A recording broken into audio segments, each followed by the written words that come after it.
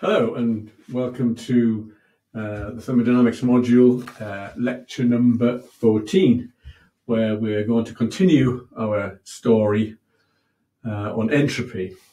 You may recall that we came up with this formula. ds is equal to delta Es plus delta Is. Where on the left-hand side, this is our change in property, this is the entropy, and on this side we have this as delta Q over T plus delta Is. So these are increments of transfer of entropy. So this is our exchange entropy. This is what we mean by that, exchange transfer of entropy from the surroundings to the system through heat transfer. This thing here was our production entropy. Delta Is was greater or equal to 0. And that is not a transfer term. It's a term that produces entropy from within the system. Gradients being flattened out, this type of thing, essentially. With energy levels being particles adopting the more favourable energy levels, the most common is essentially states, then we find that we get entropy production taking place within the system itself. And you may recall how we got to this. Essentially, we looked at Clausius inequality, and we looked at the idea of reversibility, because when we had a reversible process, so we found that this thing collapses down, we get this thing equal to 0, and we find that we have this thing, ds is equal to delta QR over T. And this was a way we could, if we wanted to, calculate entropy. It's generally, we don't tend to use this formula, to be honest. It's generally because it's a bit contrived. You have to sort of think of ways to supply the heat reversibly, and it can be it usually means that you have to bring a temperature up. Wherever the temperature is of the system, you have to bring some temperature alongside it. That has an infinitesimal difference between them. That's how you do it. And that you have to do some conceptual thinking to apply it. In any event, now we know that entropy is a property, and we have our two-property rule. Quite often the way to get to entropy is by the properties, and this is the general way we will go about finding that. Last time we looked at transport equations, and I just tried to show you that essentially the transport equations for entropy look more or less identical to those well, treated in the same way, if you like, as the energy transport equations, unsteady and steady. But we did have this production term, which came from here, of course, in that equation. And we had no means, essentially, to work it out directly, although you could use the rest of the transport equation to do it if you knew the properties and things. But yeah, that is a possibility. But so yeah, if we know the exchange and we knew the change in entropy, then obviously we could figure out what that was. That's a possibility, certainly. But the direct calculation of that is beyond what we can do on this course. Today, what I want to do then, there's a couple of things I want to do. I'm going to look at gases. We have to return to gases again and work out the change in entropy for a gas, because with gases, as you can imagine, we've got a nice state equation. Ideal gases or perfect gases, Cp and Cv are constant, our heat capacities. Then we can work out very simple formulas, as it turns out. And you may recall for a gas that energy and enthalpy were just a function of temperature. It's going to turn out that internal energy and enthalpy were a function of temperature. Entropy turns out to be not just a function of temperature. It very much follows our two property rule. It's a function of two independent properties. So we're going to have a look at that. But before I get to that, what I want to look at first is to go back and look at our heat engines, and with a view to looking at the statements of the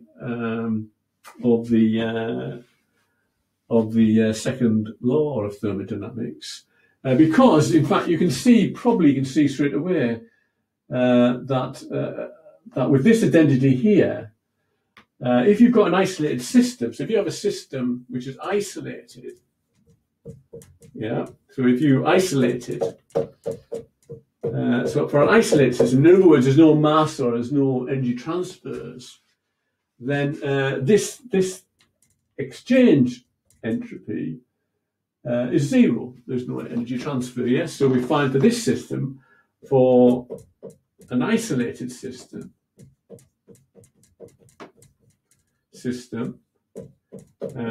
ds, the change in entropy of that system, is equal to delta I of S, which is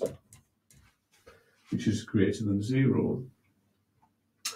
Now, a lot of students fall for the trap that entropy always has to be greater than zero. It doesn't. Entropy can be negative or positive. In fact, as temperature goes down, entropy generally drops. So there's the third law of thermodynamics, with the right provisos about what happens at absolute zero. You can have, as temperature goes to absolute zero, the entropy will go to absolute zero.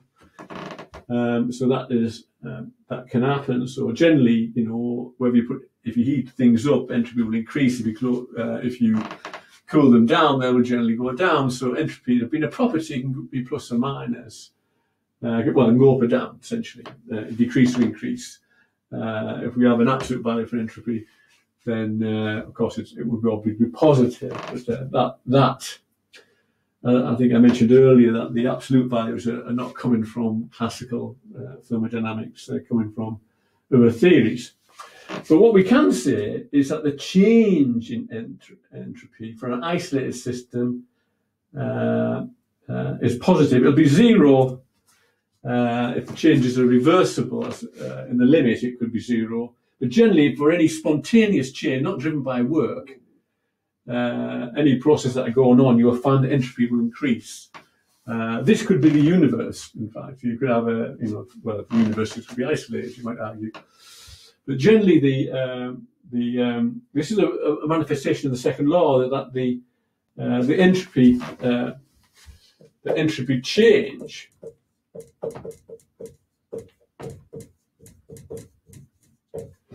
for an isolated system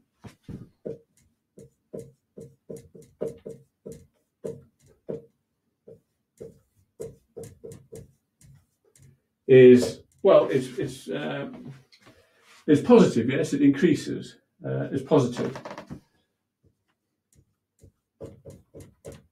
Or possibly in the limit zero.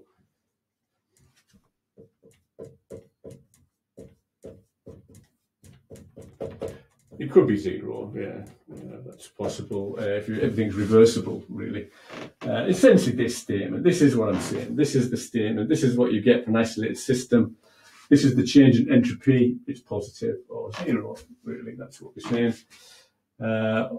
Or the entropy change of the universe, which includes the system and the surroundings, due to any spontaneous change, not driven by work, is positive. So another way of saying that, the entropy change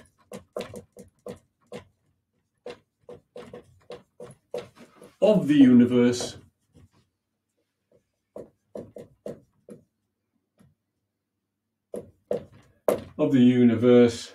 which is system plus surroundings. That's what we mean by universe. is positive, it's increasing. So, or in the limit, it's put during, let's put it like that, during any spontaneous change, or something like that. That's more definitive. So basically then, if you've got the system and the surroundings and things are changing, then the entropy of the total thing will go up. It is possible that the system goes down. So when we're asking for the entropy change of the system, you can see from this formula here that if they're putting energy into the system, it's going up. If you're taking energy out of the system, it's going down, yes. So the change in entropy depends on whether you're putting heat in or taking heat out, essentially, when we're talking about this reversible processing. You could have other things going on. This is the thing. Okay, so that is fine. This is slightly different. These are different ways of writing the second law of thermodynamics. They're kind of more useful ways, it turns out.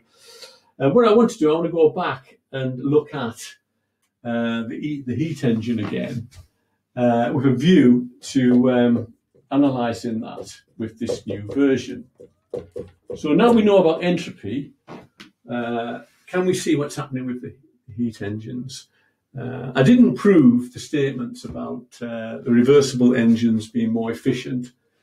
They're in the appendix, but yeah, I didn't prove it because the proof is okay. We can do it, but it's there for your own reading. But once you've read it, you'll probably forget all about it. But now we're armed with entropy. Can we see what's going on with that? So let us look at the Kelvin-Planck statements. The Kelvin-Planck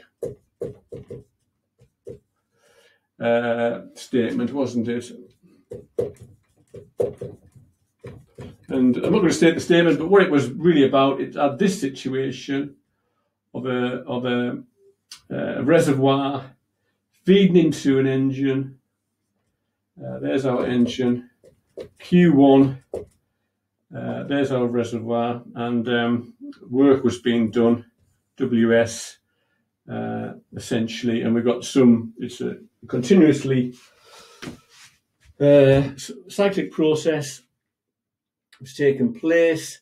We had T1 was the temperature of our reservoir, and the question I want to ask is, as far as the engine and the surroundings are concerned, what is the change in entropy of them? Can we work it out? So let me put a little diagram, little thing around this thing. This is my engine, and also around the reservoir. Can I do that? That's my universe. Or you can imagine this is isolated if you want, but essentially this is nothing's coming in and out of this thing, but energy's leaving the reservoir. And what I want to do, of course, is apply the appropriate equation. We've got this equation. So I want to work out the change in entropy of the reservoir. It's constant temperature. So any heat transfer out the reservoir would satisfy, I would suggest it satisfies this equation. Because the temperature, the heat flow is driven by a constant temperature. To get heat out of there, you might argue that there's a slight temperature gradient needed in this reservoir to do that.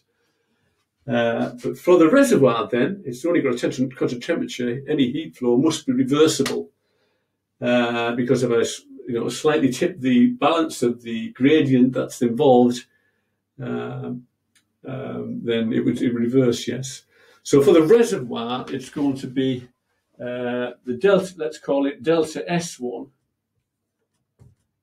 is equal to, it's losing heat, so it's going to be minus Q1 over T1, yes? That's what this thing would do, right? So so what I'm doing, I'm taking this relationship and I'm integrating it to give me a difference. Yes, so that's a finite relationship, and obviously the T is constant at T1. and this integrated gives me the Q, of course.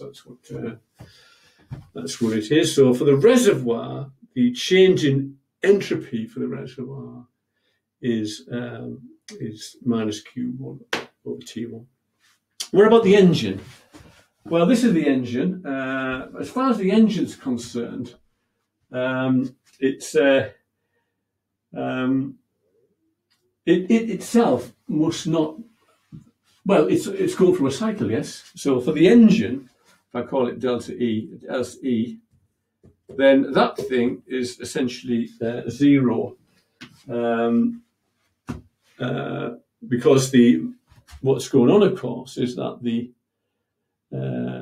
substance, the thermofluid is going around a cycle. There's no change in entropy of that. It must, if I think I mentioned last time, we took a snapshot of the, if you look at spatially around where the thermofluid is, going through the combustion chamber, going through the condenser, whatever it's doing, spatially it's the same. The temperature doesn't change. The properties don't change at any point. So as a sum, we could argue that the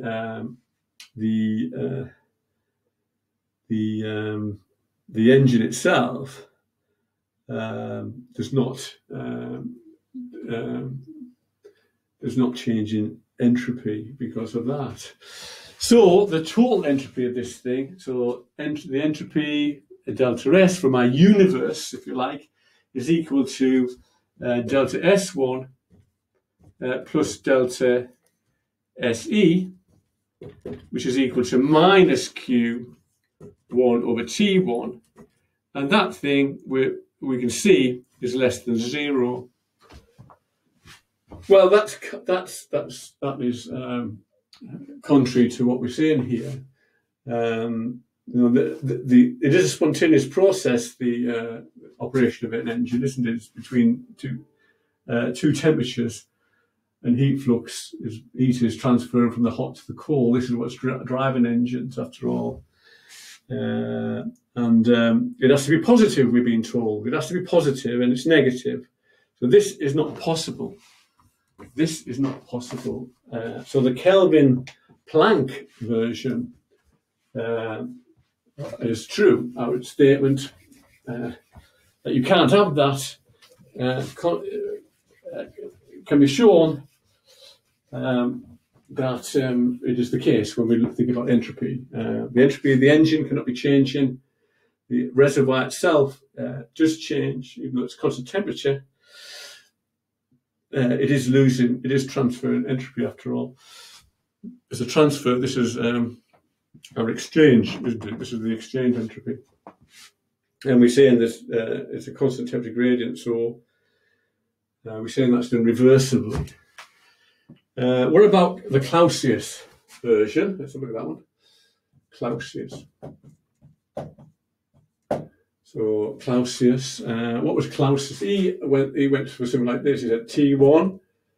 We've got our engine, and well, it's going to go this way, isn't it? Not reversible. T2,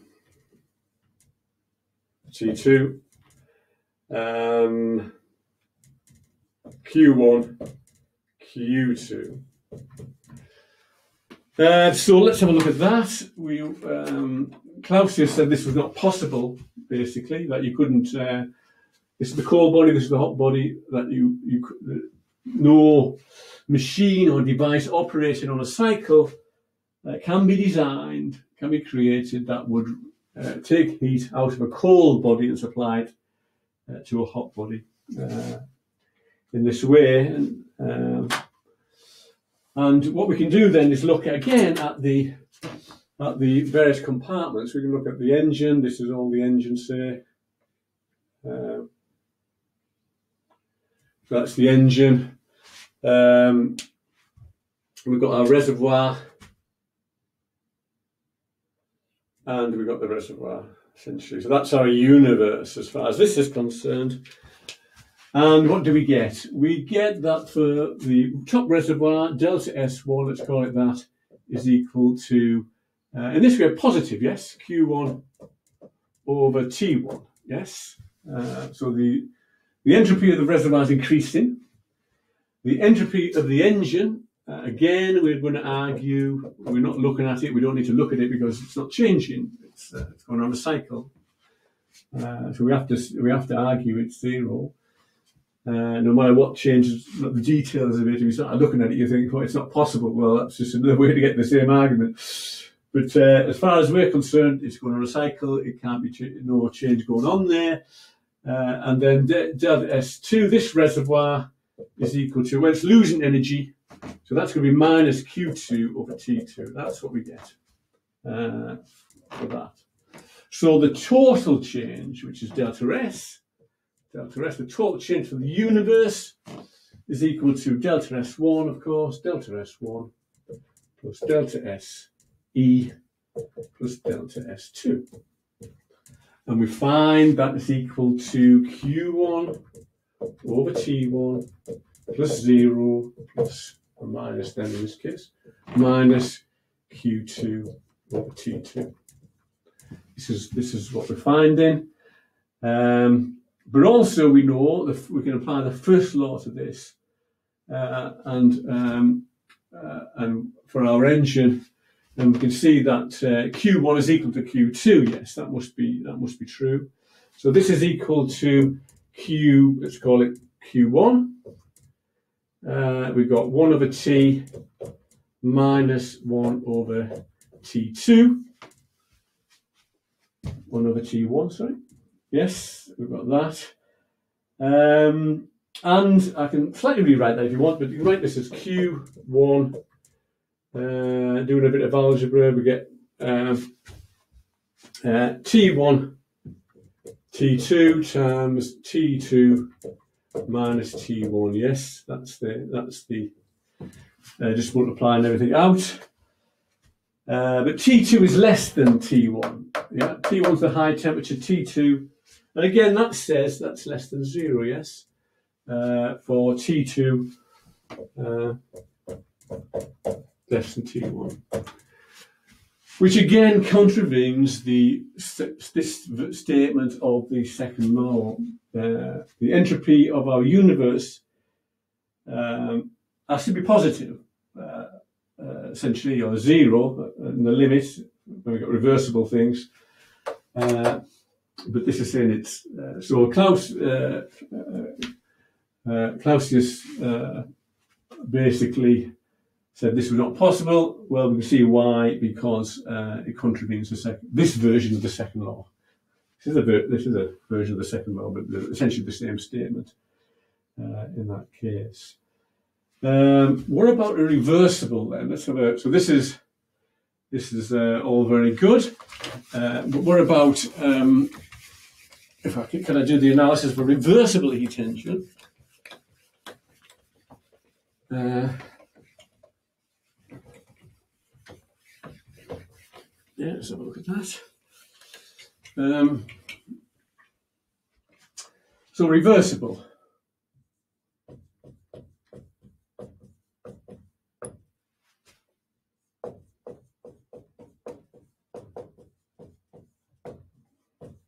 What happens in that particular case?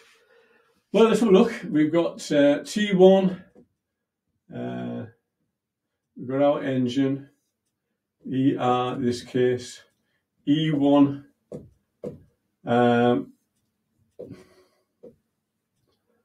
T2. Q2. And we've got shaft work coming out of this thing. And again, I'm going to look at what's happening. We've got, let's consider these various, the system, the reservoir, and this reservoir. Let's consider these things and investigate what they are. And again, we find that, okay, energy is coming out. So we've got delta S1 minus this time, isn't it? Minus Q1 over T1. Delta SE is equal to 0, no change of entropy, total entropy in the engine. And delta S2 is equal to plus Q1 over, Q2 over T2. The change in entropy of the universe is delta S. It's equal to delta S1 plus delta SE plus delta S2, and that's equal to minus Q1 over T1 plus Q2 over T2. Okay. But we know, do we not, that for a reversible engine, that Q1, Q2 over T2 equals Q1 over T1. Yes.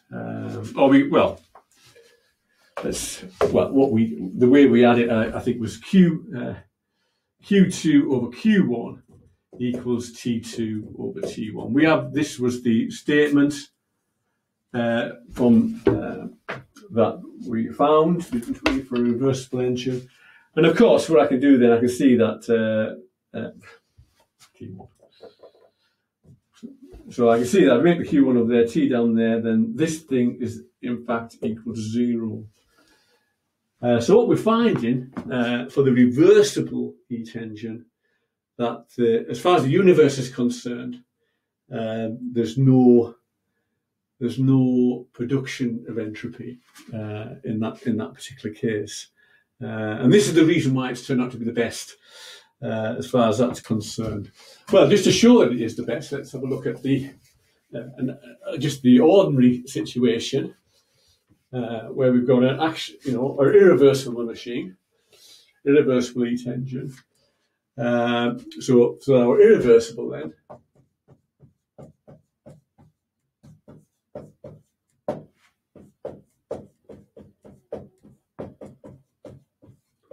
so for an irreversible heat engine, what have we got? Same thing, of course. The analysis is essentially the same. There's our engine, T2. Q1 coming in, Q2 coming out. There's our engine. Again, I want to analyse the total entropy changes of this thing. There's our reservoir. What does that do? There's our engine. What does that do? And there's the reservoir. The exact same analysis, of course.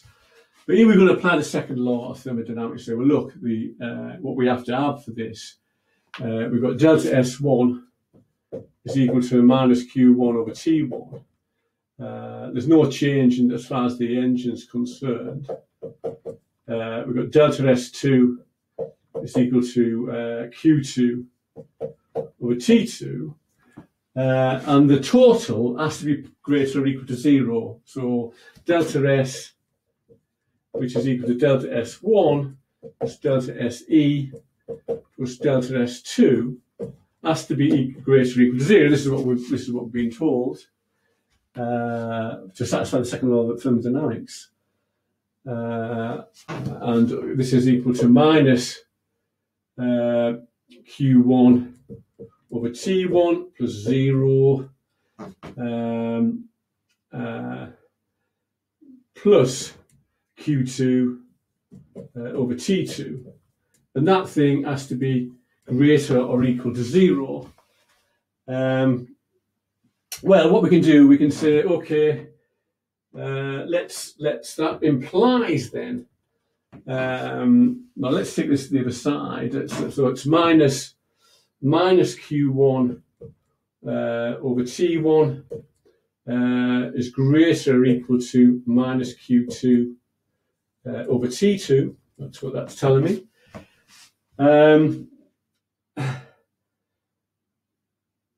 Yes. And what we can do about that, we can bring the Q2 over this side and the T1 that. So let's rearrange that and say minus Q1 over Q2 is greater or equal to let's not do. Yes. Well, no, actually, we won't do that. Let's do it the other way. Let's. So I've got. Yeah. So let's bring it the other way around, shall we? So what I'm going to do then, I'm just going to switch the formula around a little bit. So we've got. Well, leave it as it is for the time being. So we're going to bring T2 to this side over T1. That's greater or equal to, we're going to bring the minus Q2 over Q1. So let's do it that way. And what I'm going to do then is add 1 to each side. I'm going to add 1 to each side. So I get 1 minus T2 over T1 is greater or equal to 1 minus Q2 over Q1. Yeah, that looks about right. This thing is the efficiency of a reversible heat engine, isn't it? This is the efficiency of the engine. Remember, that's our efficiency. So this is the thermal efficiency, theta, and this thing is the thermal efficiency of our reversible engine. So what we found is that the second law is telling me that the thermal efficiency of any engine is less than equal to the thermal efficiency of the reversible heat engine. And why is it the case? Well, we've seen now why it's the case. In the irreversible case, we find that entropy is being produced. With the production of entropy, what it generally means is you've lost work. The capacity to work has been lost. It's as I say, it's equivalent to the temperature gradient going down. And the gradients can be used to produce work, and essentially when it flattens, you've lost that potential. So this is essentially, I didn't prove, this is a different proof. I didn't prove it using the sort of Carnot principle at the time, but this is when you've got entropy, you can prove these things and show, therefore, that the reversible situation is the most efficient situation, and you get this equality by a very simple analysis using entropy. So there we go. Okay, so that's using the new understanding of entropy to analyse the heat engines.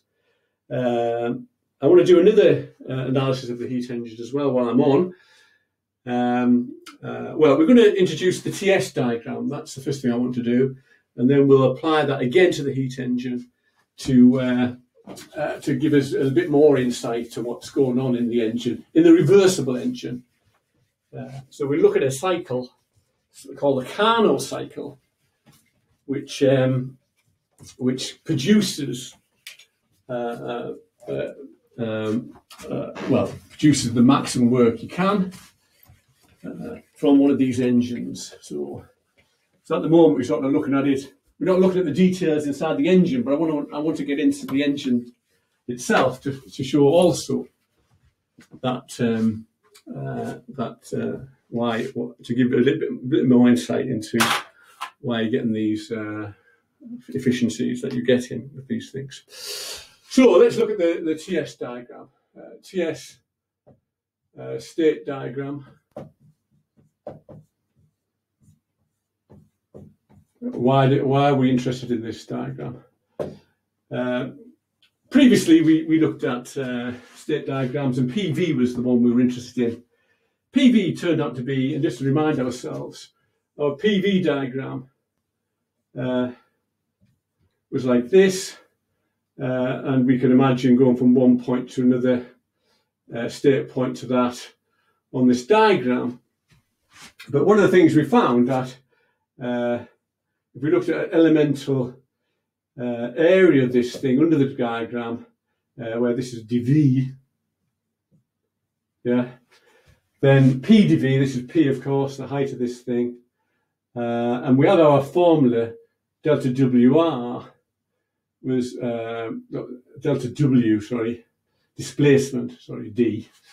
Delta WD, our displacement work, was equal to PdV, yes. So this was quite a useful diagram for us because we could see that the work from going from state point 1 to state point 2 in an expansion process was the area under this curve. And in fact, it led us to deduce that, in fact, the curve mattered, which made work not a property. So that was one thing. So that was one use.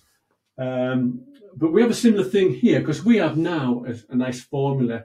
We have that delta, we have that ds, little ds, so like that, is delta QR over T. This is what we've got, isn't it? Delta QR over T. So I've divided through by mass here, so it's in the specific terms, which we can do, of course. And so this looks very similar.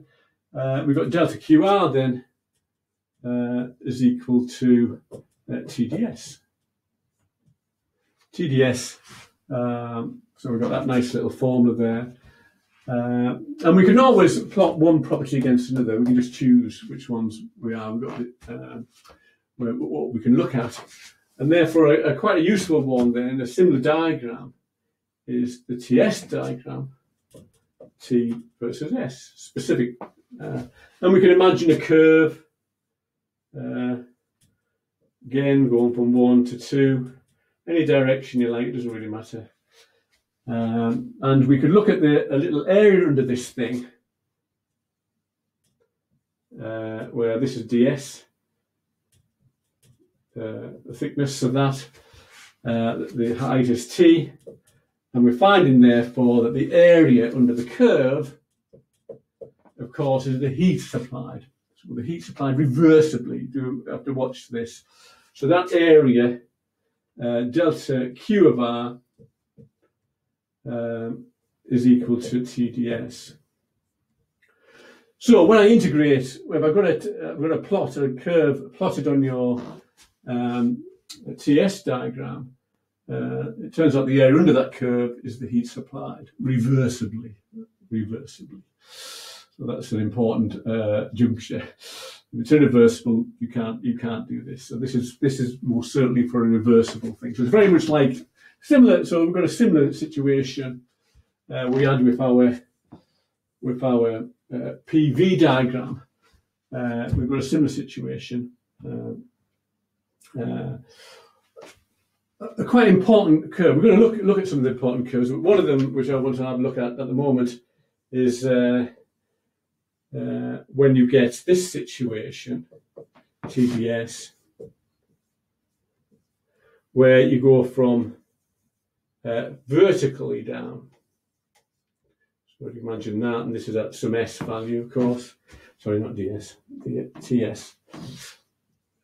When you've got this situation, and of course, in this situation, if I was applying this formula, this curve, of course, ds is equal to 0. There's no change in entropy. Such a process going from 1 to 2. So that process there is an isentropic process. And it happens quite a lot, and we've come across it already when we were talking about the turbines, compressors, and such devices. We were saying, oh, the entropy is constant. It's isentropic, therefore. They were following this particular line. And what we have, if we have a process that's reversible and adiabatic, so reversible would mean a process that's reversible would be satisfying this formula. Yes, so a reversible process would satisfy this formula where we apply the heat reversibly. And of course, if it's adiabatic, then there's no heat supplied at all, so that would be equal to 0. So reversible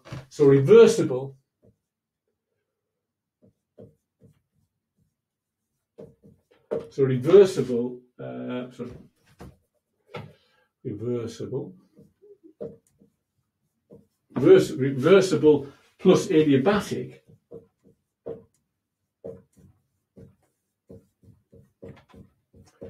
gives isentropic. Yeah. So quite often then for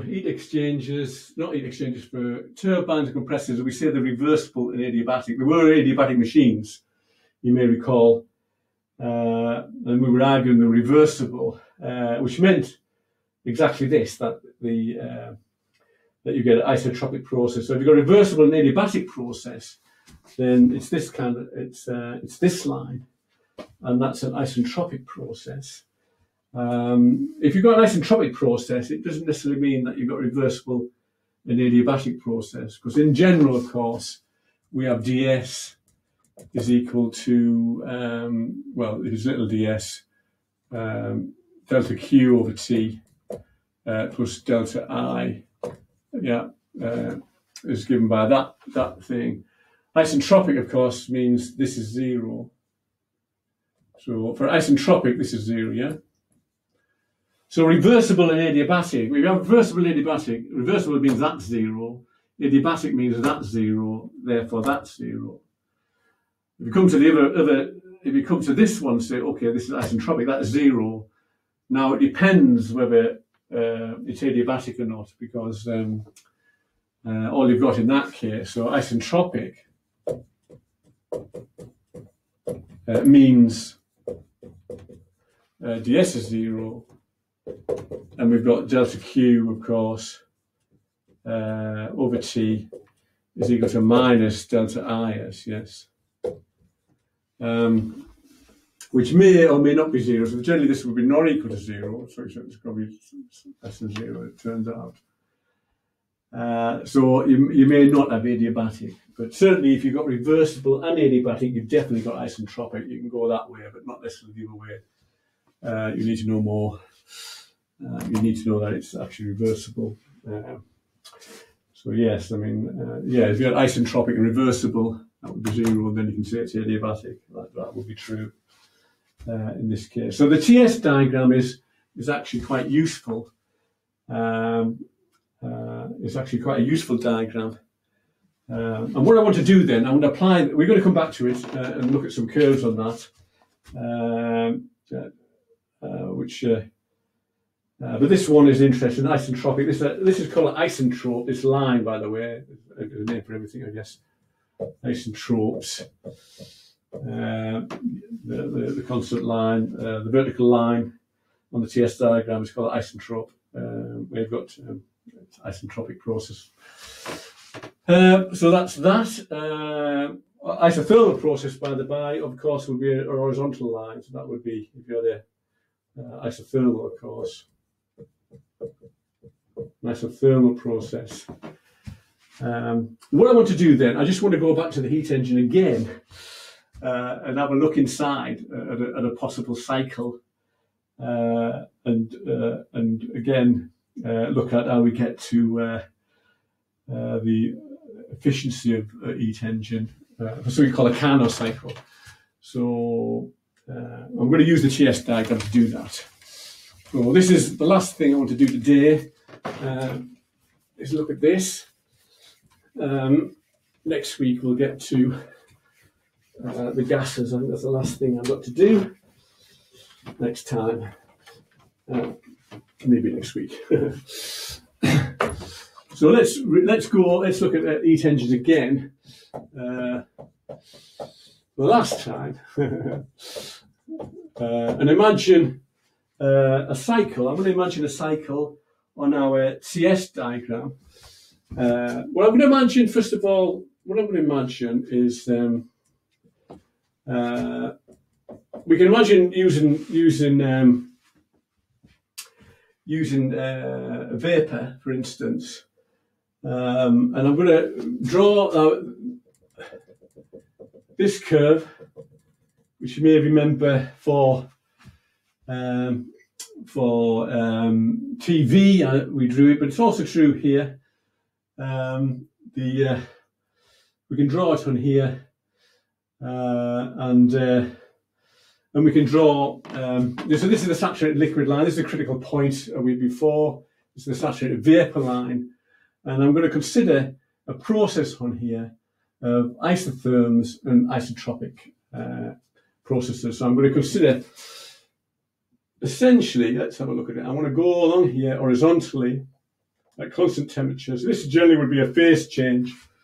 When you've got a phase change, you're going from liquid over here, remember, to vapor over here. Liquid plus vapor in this region. And I want to consider going around a cycle. And this is my cycle. I'm going to do this. So I'm going to go down along there. Let's just draw the line in and join these things up. So this is a very special cycle. I'm going to label this thing A, B, C, D. So what we've got is AB is an isothermal process, yes, isotherm. So AB and CD are isotherms. That's for certain. This is the high temperature. So we've got, I don't know what to call that. Forget the liquid out the road. But so this thing comes along. Let's call this T1. Let's call this T2, yeah. The high temperature T1 and that. So they're isotherms, constant temperature. And we're going to imagine taking our system round this cycle. And let's, this thing, well, SA and SB, I suppose I could call it that. Also SD and SC, they're the same in this case. So that's a possible cycle I can go around. But what I'm thinking about, moving my vapor a little bit, what I'm thinking about is a heat engine, really. A T1, and I imagine a cycle for my heat engine, T2, giving off work, WS. So again, I'm imagining there's a process happening, and remember we have our Q1 and Q2 for our heat engine, and I imagine that the thermal fluids is going around a cycle, and the cycle it's going to go around is this one I've drawn here. So I've got two isotherms and two isentropes. Yeah. So that's what I've got in this process. But we also know that this is we imagine a reversible adiabatic process here. And I've got a constant temperature, T1, so we imagine heat transfer at a constant temperature. That again is reversible. And heat is going to be rejected at a lower temperature, T2, this would be Q2. Again, that's reversible. And we've got a reversible adiabatic process, isentropic process, which is, so this thing is actually reversible. This is a reversible, it's called a Carnot cycle. Carnot cycle. This is what it's called, a special cycle. But what do we know then? Let's have a look at the energy transfers in this thing. As we go, let's go start from here then. So we can see that we had our formula, didn't we? That ds is equal to delta QR over T. Alternatively, that implies that delta QR is equal to TDS. Yeah. So the amount of energy then supplied as you move from A to B, which is essentially Q1, of course, is just the integration of this result, yes. So we have the, so integrating this result, we find that Q, let's drop the R for a second, let's drop the R. So QAB, can I write it? QAB is equal to T1 SB minus SA, yes? Yeah, so that's just integrating this result tells me the energy that it's the area under this thing. This is the area, that area there. The heat flux for that one is that. There's no heat in this version. Yes, work maybe, but not heat. So there's no change in that. The only other heat I've got is this one, which is CD, and that's equal to T2 SA or SD. Well, it's SD minus SC, but that's also equal to SA minus SB. Yeah, that's given by that particular thing. Yes. We go around a cycle, of course. Go around a cycle. So what do we know about something when we go around a cycle? We know that the work done, the shaft work, must be we must have that delta from the first law. From the first law,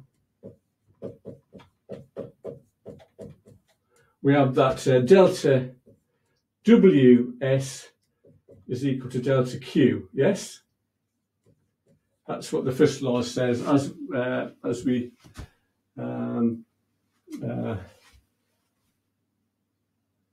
because there's no change in internal energy, is there? So that's the as we go around a cycle. There's a sum of that. Yeah, the sum of that. Sorry. Let's make it perfectly right. So as we go around a cycle, the delta W is equal to let's write it like that. Just as we go around a cycle. This is Joule's statement, yes, for the thing, and this is just the sum of the work, and this is the sum of the heat. Sorry, that's equal to the work. So the work, the WS then, omega S is equal to the sum is equal to these things: Q AB plus Q CD, and what does that give me? Well, that you can see is that'll switch. That's a negative of that, so we can bring out SB minus SA. It seems to me that's true, and we get T1 minus T2. Yes, so that's the work. Just by applying the first law of thermodynamics, summing up everything, we get this result, and then we ask what's the efficiency. Remember what the efficiency was? The efficiency is the work supplied, yes, over. So what we want out from the system was the work, which is WS. And what we put into the system is heat transfer, which was Q1, which is, in our case, is this one, isn't it? QAB. So this is QAB. So that's the heat supplied. And we put everything in. We find that that's equal to SB minus SA times T1 minus T2 over this one, which is T1 times SB minus SA. Yeah, and this cancels with that. We're left with T1 minus T2 over T1. That finally gives me 1 minus T2 over T1, which is the efficiency of a reversible engine, isn't it? This is what we find. That is the efficiency of a reversible engine. So the Carnot cycle, it's not again these they're not practical cycles, to be honest with you. There's other cycles you get onto more realistic cycles when you get onto the second year, but this is just demonstrating sort of closing the loop on heat engines for a particular cycle, everything's reversible here. Isotherms, heat supplied or heat rejected on isotherm, work put in or work taken out in an isentropic expansion or contraction. Process, versibly adiabatic processes. Then we find that when we look at the efficiency of such a thing, that we actually get the formula that we gave when we looked at heat engines. We get back to the same thing, but a bit more. The analysis, we've actually specified exactly what the material. You have to imagine a little bit of material basically going around this thing, being subjected to temperature T1 down here, and then coming back and being subjected to T2 along here and following this particular cycle. So as you imagine a little piece of material going around the cycle. As a whole, of course, the whole thing doesn't change. The material there. If I look at the spatial point, then of course the temperatures don't change. So when I was saying the entropy of the engine doesn't change, what I'm talking about is the overall thing. A little bit of material, of course, it sees change. It sees it's moving after all and being subjected to different regimes, different temperatures, and so forth. Okay, well, that's I think is where I wanted to get to today. That finishes more the analysis of heat engines. I have one last thing to do on as far as the course is concerned. I need to look at entropy as a property, because in fact that's the way we apply it. Okay, it's in the steam table. What happened when we've got a gas? It turns out we can come up with some really nice little formulas that give us the entropy. Given the equation of state, we can work out the entropy very nicely. And I need to also look again at TS diagrams, look at some particular processes. So I'll say goodbye. Bye-bye.